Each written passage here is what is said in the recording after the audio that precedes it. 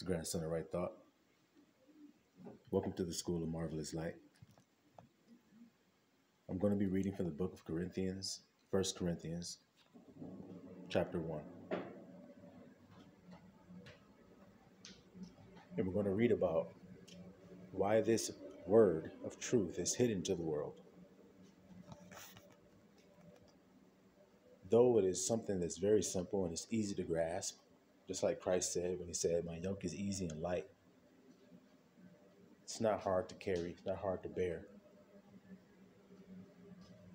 The world is blind to it and deaf to it. And we're going to read here in Corinthians why that's the case. 1 Corinthians chapter 1, starting at verse 18. For the preaching of the cross is to them that perish foolishness, but unto us which are saved, it is the power of God. So first of all, you see two groups, them that perish and us which are saved. So obviously, there's a destruction coming upon the earth. There's a death coming upon the earth. And in that death and rebirth, there are some who will be saved for the rebirth. In other words, they will be born again. And there are some who will be destroyed.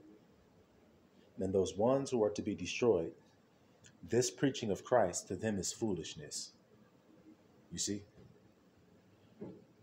For it is written, verse 19, I will destroy the wisdom of the wise and will bring to nothing the understanding of the prudent. Where is the wise? Where is the scribe? Where is the disputer of this world? Hath not God made foolish the wisdom of this world? And after that, in the wisdom of God, the world by wisdom knew not God. It pleased God by the foolishness of preaching to save them that believe. So just as I was saying, it's hidden from the world, this word of truth. But to them which are to be saved and receive mercy, as it is written, there are vessels of destruction and vessels of mercy. So this destruction, there will be some who will be given mercy to be pulled out of great destruction, you see? To be saved, as he said. The great destruction is what's going to happen within you when your thoughts and your feelings change. That's a world that builds up your thoughts and your feelings. Well, that based on fear will end in death, because the wages of sin is death. And so when this death that I'm describing to you comes upon the earth to pay everyone, some will receive it, and others, they will say, death, where is your sting? And that's those who believe that I'm describing here. They will find this word of truth. In other words, they will hear that voice of one crying in the wilderness. You see? Not in the midst of Egypt with all the rigmarole that's going on. You won't hear the voice there. You think that it's going to come that way, and that's the error. That's the wisdom of this world that Abba has destroyed. If you hear what that verse is saying, it's telling you that the wisdom that you're searching for is hidden in places that you wouldn't expect it to be hidden. He has chosen vessels you wouldn't have expected him to choose to bring forth this word of truth. And so they don't appear the way you would think they would. Why? Because that shows man's error in judgment. And we're going to read about that as we continue. He says, verse 22, for the Jews require a sign, and the Greeks seek after wisdom. Now, what does that mean? The Jews are those who worship outward appearance. You understand that? That's what a Jew there means. One who worships outward appearance, who outwardly looks righteous, just like Christ described them. That's what a Jew is. Wears the robe with the extra fringes and the extra thick border, and got the scroll tucked under their arm, walking and washing their hands up to the elbows, doing outward signs to see. You see, it's about the eyes. That word Jews is about the eyes, to appear a certain way. He says, to them, they're looking for a sign, see? So they expect the truth of Christ to appear a certain type of way, and they look for a sign to show me that you're from God. And it's the word that's the sign that they're sent from God, just as it was with Christ. The truth bears witness that I'm from God, or I could not tell you no truth. Whoever it was that told me to tell you this, if the words are true, has to be true. The source. You see what I'm saying? A liar can't tell me to tell you true words. Doesn't work that way. You are who your father is. You see? And the Greeks seek after wisdom. Now, what does that part mean? The Greeks are those who worship how it sounds. So they will only hear what they believe is truth based off how it sounds. In other words, how eloquent it's spoken. The fanciful words and elaborate language that's used to decorate and express and all of this. That's what they listen to believe something is true or not. Well, it must be true. Look how well spoken that person is. The Jews are saying, well, look, it must be true because look at how well dressed the person is. Do you see what I'm saying there? That's why neither one of them can hear the truth. They can't grasp it because they're judging wrong. Now, what does the scripture say is wrong judgment?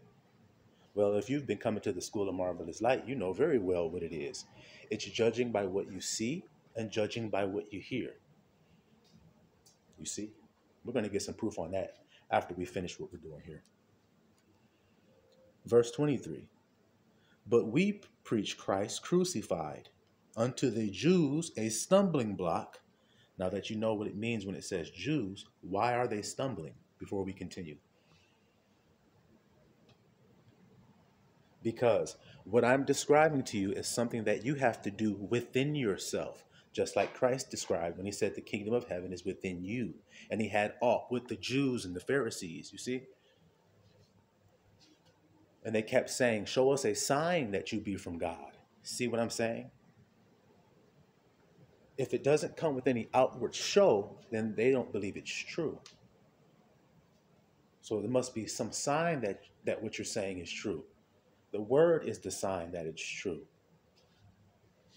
It's a sign that it's an actual true thing. It's the word, you see? And what I'm telling you is something that must be done within yourself. I speak about the thoughts and the feelings in that world within yourself, the kingdom of heaven,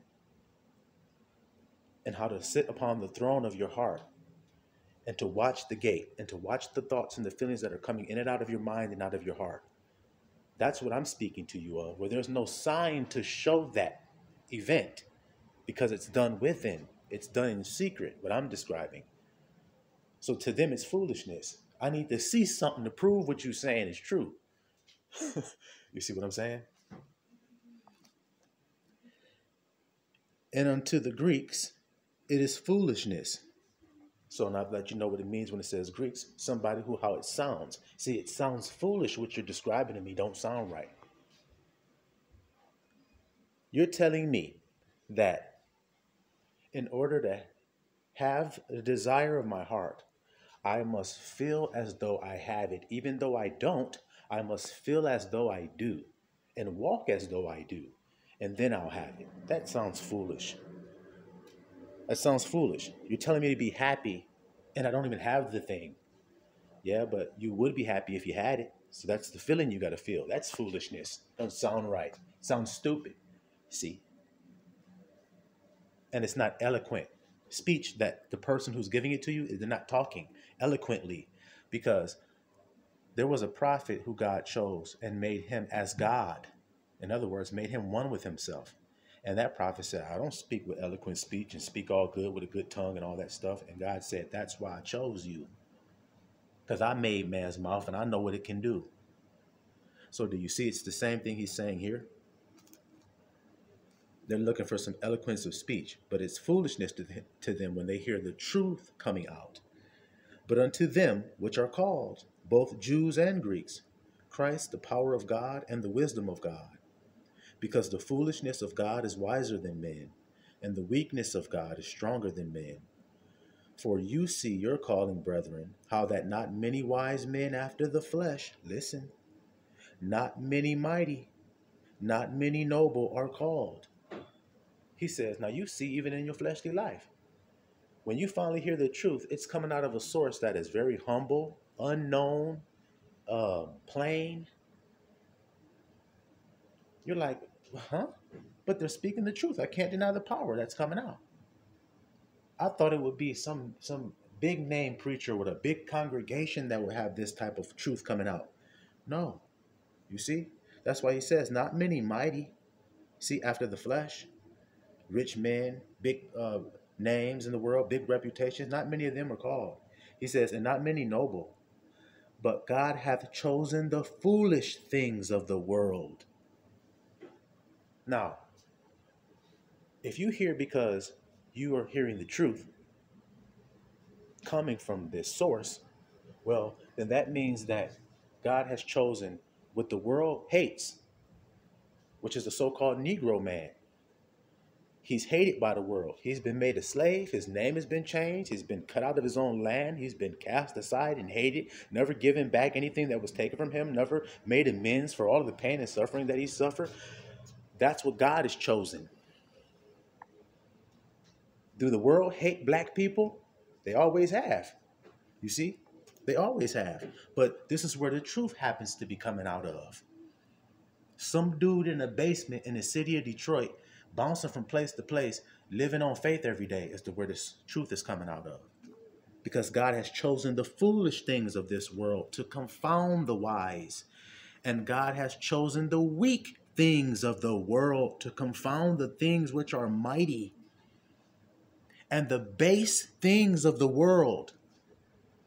I have chosen thee, Israel,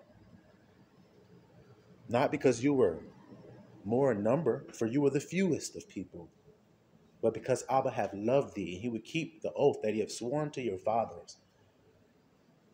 So the most smushed down to the bottom base people on the earth, well, that would be a people that has no name, don't know who their master is, don't know where their original land is, don't know where they came from, don't know nothing. Being told to them everything that they are. That would be base people on the earth, or in other words, the last. Well, they should be first according to scripture. And now you can see why, because they got the truth. You see, or else you wouldn't be here listening to nothing I have to say. I can't feed you nothing. I can't enlighten you on nothing. But if I have fed your spirit and uplifted you in spirit, then what do that mean? How am I able to do such a thing? The word is how. Because the word is with God and the word was God. Oh boy. But it don't look like you expect it to look because Abba has chose the weak things. Now what does man choose?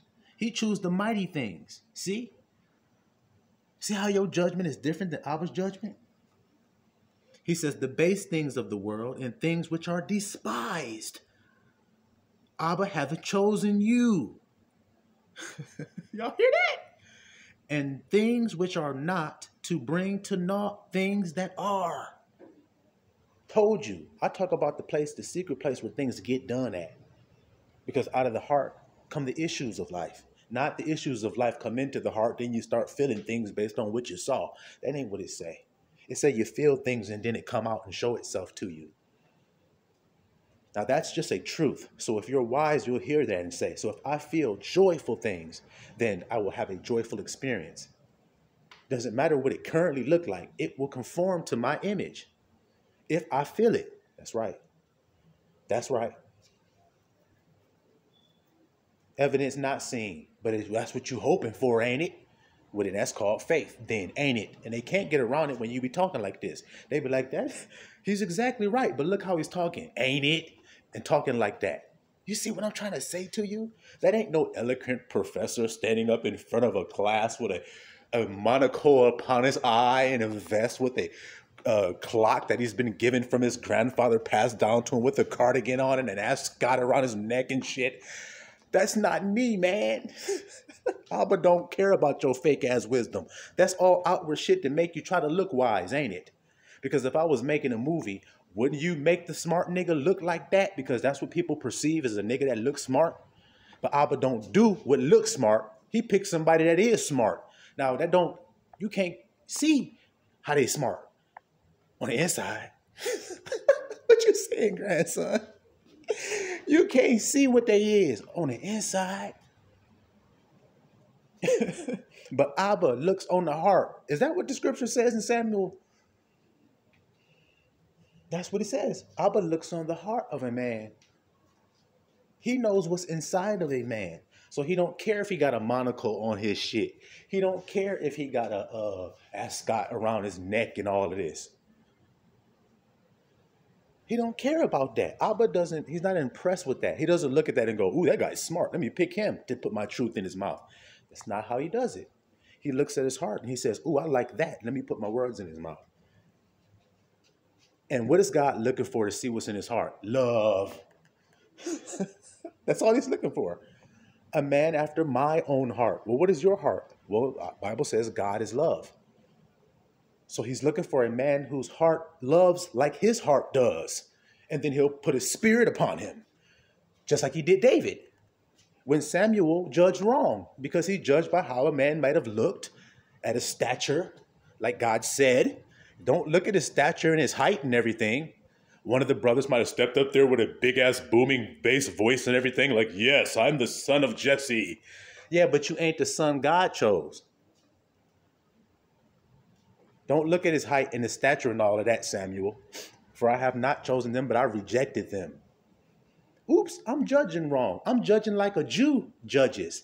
That's right. And if you was judging that big booming ass voice, then you judging like a Greek judges. See how simple that is? Greeks love how it sounds. They love for a man to go to the microphone and say some eloquent words and don't mess up and stumble over anything and speak in this exotic way and all this other shit. They love to listen to and they say, wow, they marvel and they say, what a great orator. It must be true what he's saying. Nope, that's wrong. That's foolishness to judge like that. That's why true judgment is foolishness to you. Now, if y'all heard all them words I just said to y'all, and y'all heard the words out that book, then you would know it's the same thing. The same words he's saying is he's just explaining what's in there. In other words, I'm magnifying it, and I ain't got no monocle on my eye neither. That's how Abba do it. He choose the weak things.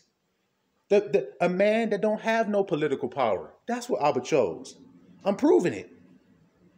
A man that was considered to be 3/5 of a man. That's what God chose. I'm proving it. A man that was stripped away from his homeland and called a whole nother name. I'm proving it. A man that had a yoke of iron upon his neck. I'm proving it. That's what God chose. And because you were offended at what God chose, you're looking for something outwardly to show you. Like a hypocritas cucaracha with a big robe on and a big chain around his neck with a staff he did made out of some iron and shit and a crown upon his head and all this other shit. Yes, that really looks like he's really righteous. A Jewish thought. That's a Jew way of thinking. That make a man righteous. Okay, well, how come all of this pedophilia is going on there then? Can you help me understand that if they're all righteous and pious and everything? What's with all the fondling on the children? Can you help me understand that? Well, he got a robe on. You just got to trust people that wear robes. Nope. It seems like people that wear robes is people that be bought. Judges wear robes too. Can they be bought? See, false judgment. That's what I'm really saying. False judgment can be deceived. Okay?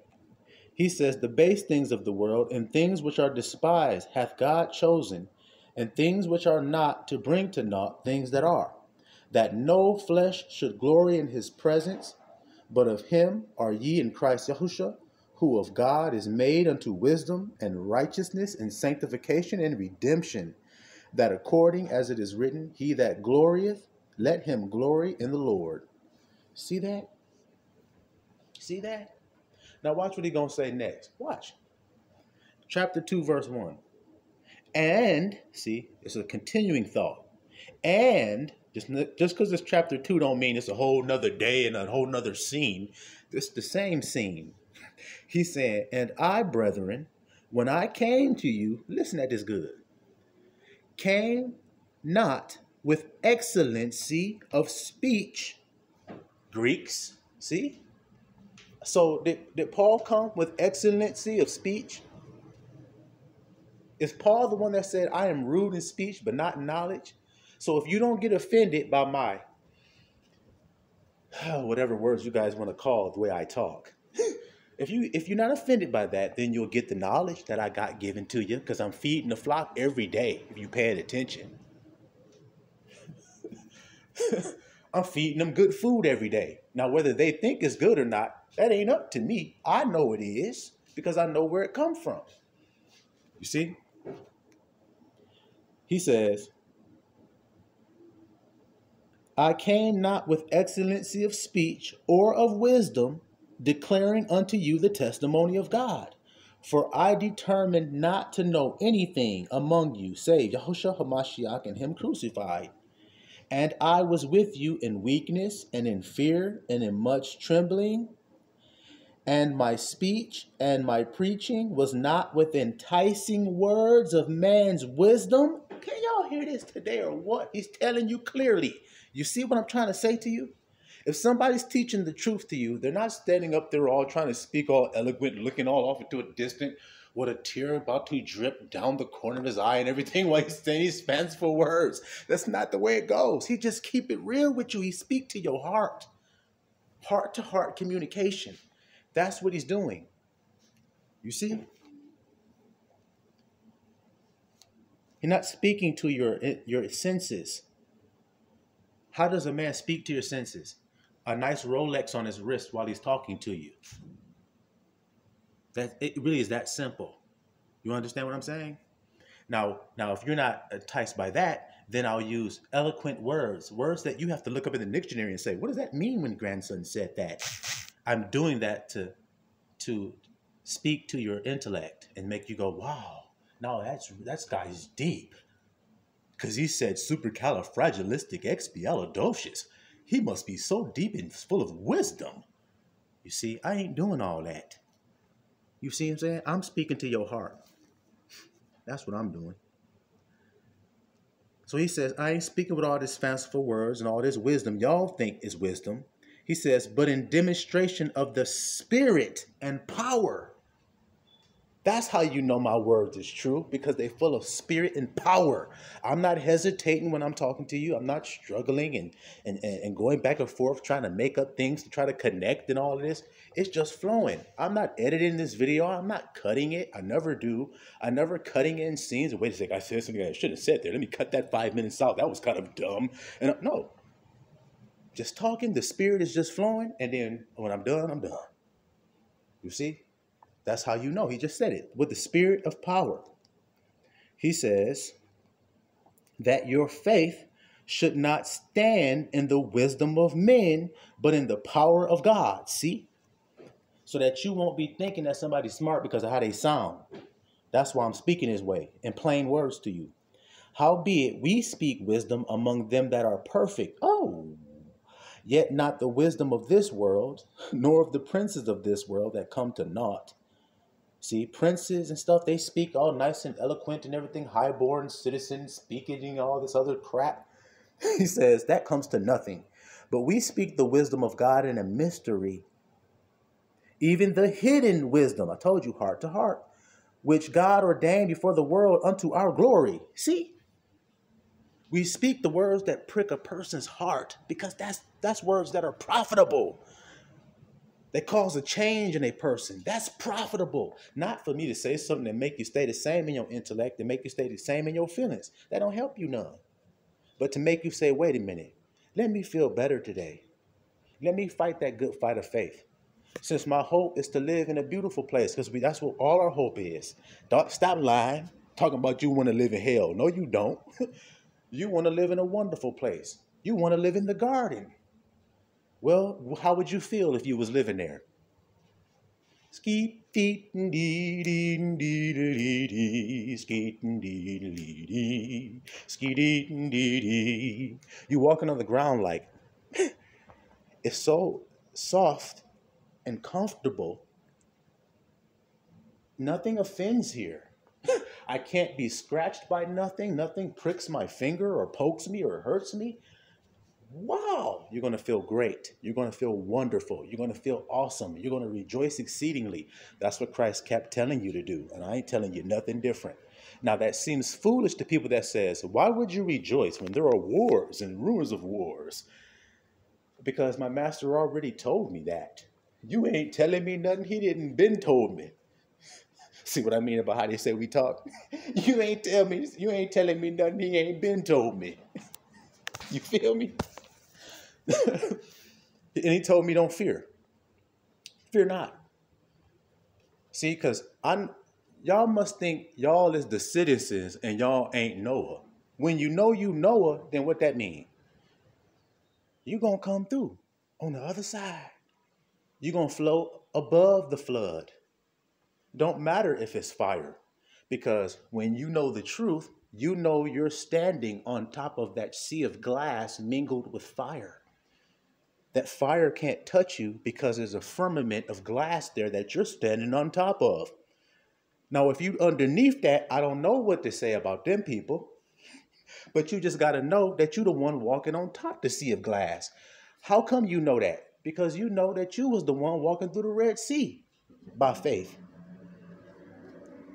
And you're going to sing a new song. Well, they're singing a new song on that sea of glass, just like they was when they was walking through the Red Sea. That's because it's going to happen again. When you in the wilderness, look at how the people in the wilderness look. They look like this. I've been wearing this thing for years on my videos. It doesn't change. And the shirt I have on underneath, y'all know what I got on underneath. It's a blue shirt with no sleeves on it, ain't it? Let's see. Let's just really see. I know y'all know that's what I got on underneath here, but let's just make sure. Look at that. Blue shirt with no sleeves on it, just like we said. You know that's what I got on. Because that's how you look when you in the wilderness waiting to go across the Red Sea. So you can sing the new song. You're not dressed in a nice Armani suit standing on sand in a hot ass sun. That doesn't make no sense to do that. That's unwise to do that, isn't it? It makes sense when you're like, oh, I get it now. You in the wilderness. That's why you dress like that. Yeah, that's where he told you don't worry about your clothes wearing out, because they won't. I'll take care of you and provide for you. That's where you're at when that's going on. That's where you at when you're getting fed with the manna. I told y'all how the situation is around here. I don't know if y'all think I'm making that up too. I ain't got to make nothing up. Because I don't have to create no fanciful wisdom to try to appeal to you. I just have to just be truthful. That's all. Does what I'm saying and doing lining up with these words? Not just what I said. Because Pharisees do that. The word of God says this, and this law says that, and this, and that, and this, and that. Okay, yeah, well, it sounds good. But what about what you're doing in your life?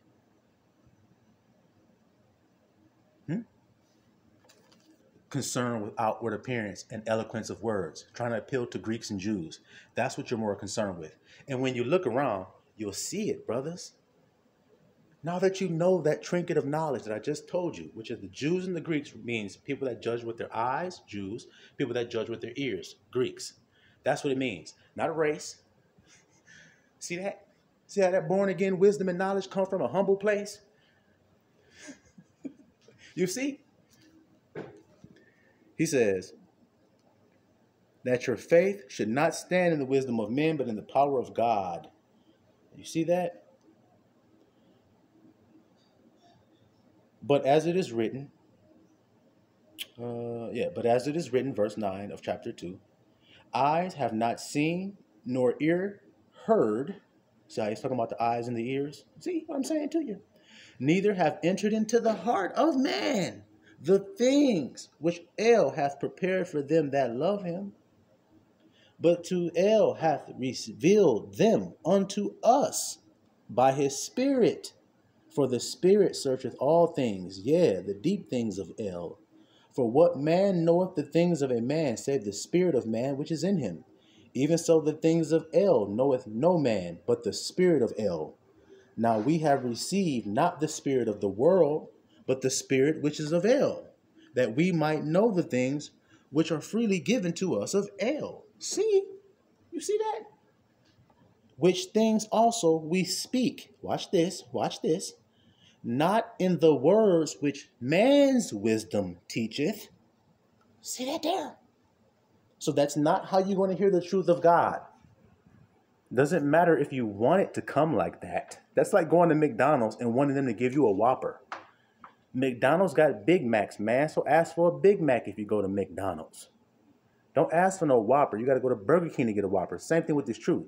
You want nice eloquence and nice fancy suits and everything? There's many false prophets out there that you can go to that'll give you that. Believe me.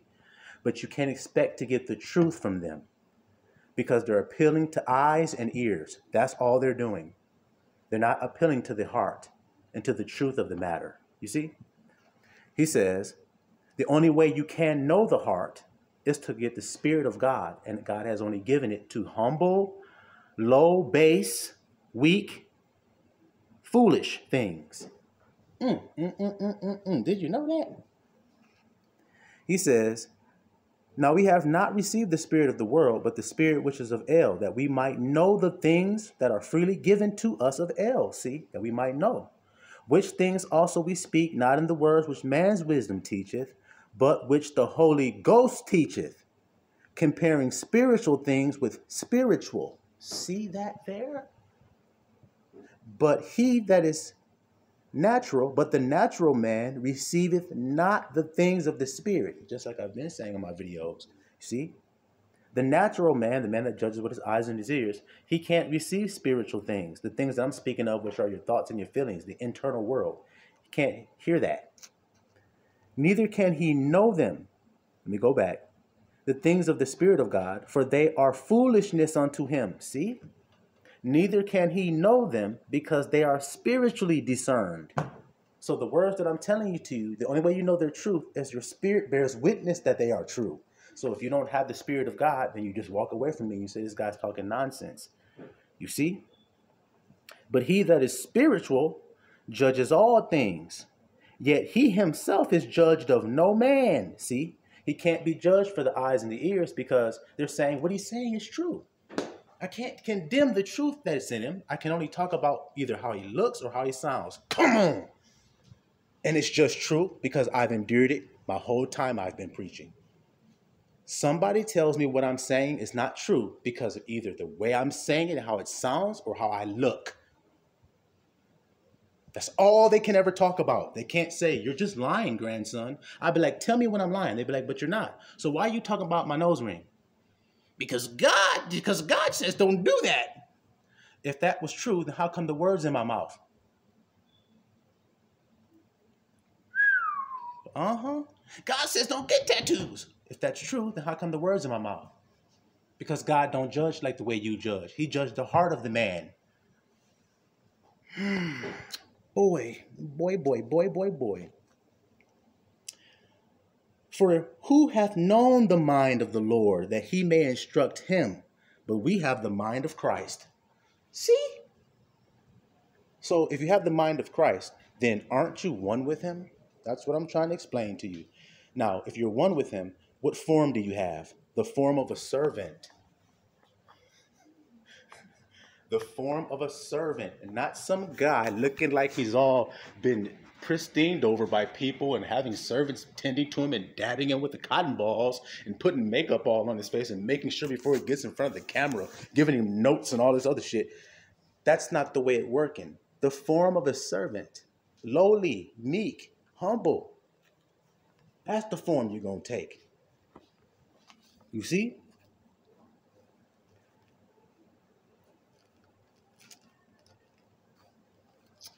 All right.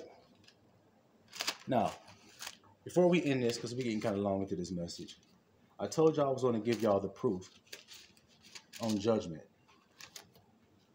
Okay? So let's go back and get that.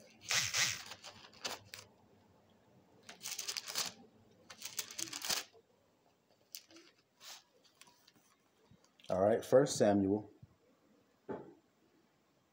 chapter 16. 1 Samuel chapter 16, verse 1. And the Lord said unto Samuel, How long wilt thou mourn for Saul, seeing I have rejected him from reigning over Israel? Fill thine horn with oil, and go. I will send thee to Jesse the Bethlehemite, for I have provided me a king among his sons. Now he didn't say which son, he just said, I got a king among his sons. And Samuel said, How can I go? If Saul hear it, he will kill me. And the Lord said, Take an heifer with thee, and say, I am come to sacrifice to the Lord. And call Jesse to the sacrifice, and I will show thee what thou shalt do, and thou shalt anoint unto me he whom I name unto thee. You hear that? Now we want to get to when he got there. All right.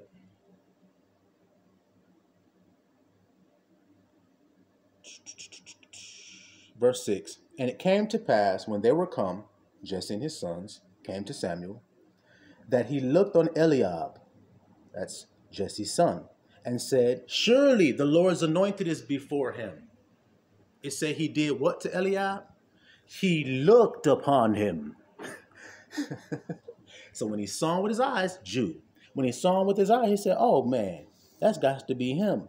Surely, see, without a doubt. But the Lord said unto Samuel, Look not on his countenance or on the height of his stature, because I have refused him. For the Lord seeth not as man sees. For man looketh on the outward appearance, but the Lord looketh on the heart. Case closed. Case closed. He told you how man judges, and then he tells you that that's wrong to judge that way. And then he tells you how God judges. So how should you judge if you want a friend? You're telling me you're going to judge your friends based on outward appearance? Well, if you look in your life, you'll know you've done it. And you know that they weren't true friends neither. But wouldn't it be wise to choose your friend based on their heart? Well, then you'd be judging like God does if you did that, because that's what he said. What about your wife? If you judge her on outward appearance, you can get a dud, can't you? But if you judge her based on her heart, then you're getting her based on the truth of who she is. When people say they didn't see the red flags, what they're saying is they denied the heart of the matter. And they looked on the surface of the matter. That's all it means. They judge wrong judgment, just like we read here. All right? Man looketh on outward appearance, but the Lord looketh on the heart. Okay, then. And we know the rest of the story. Now, let's get one more. Let's get one more little proof about judgment and how man been doing it. Because why does man say, oh, that's the truth coming out that vessel? Because the man's talking in a certain way that makes you feel this way. And he has a certain garment on that looks all pretty and sparkly. And so you're saying, oh, it must be. The guy must be true. Well, then you're doing what God says man does in error. You see that? Isaiah chapter 11.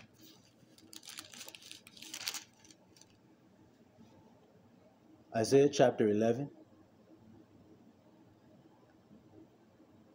Isaiah chapter 11, verse 1.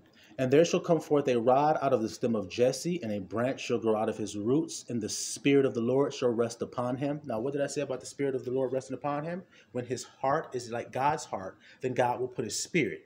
God chose David because of his heart. God told you that right there in Samuel. That's why we read it.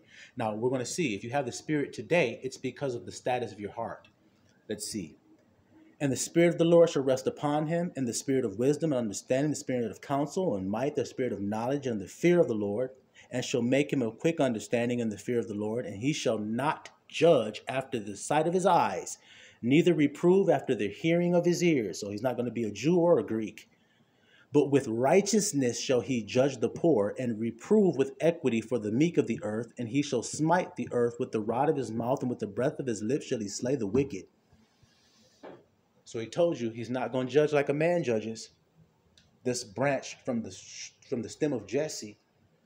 So we just got the proof there. And did it say the Spirit was upon him? Yes, because that's where the Spirit is, on a pure-hearted person. It's what God chooses.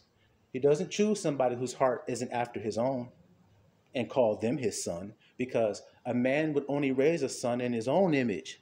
He's not going to raise his son in somebody else's image. And if he does do that, then something's wrong with that guy. Wouldn't you say? So now, don't judge by what you see when it comes to the truth. Judge the heart of the matter like Father does, so that you can be judging righteous judgment today. Salam Israel.